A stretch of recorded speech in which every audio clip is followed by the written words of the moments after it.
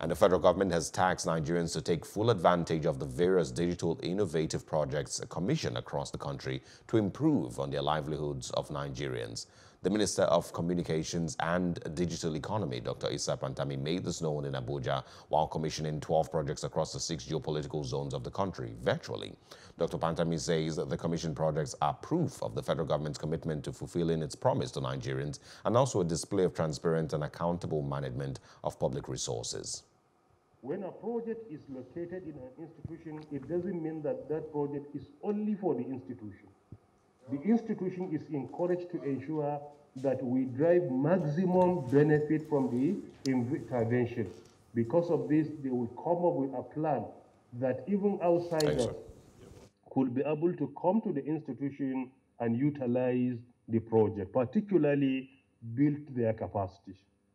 When an assignment is given to you and certain amount of money is located for that project, when that is done, make it publicly so that citizens will know that this is what has been located to this parastatal, to that commission, to that agency. And this is what they have been doing with what has been located to them.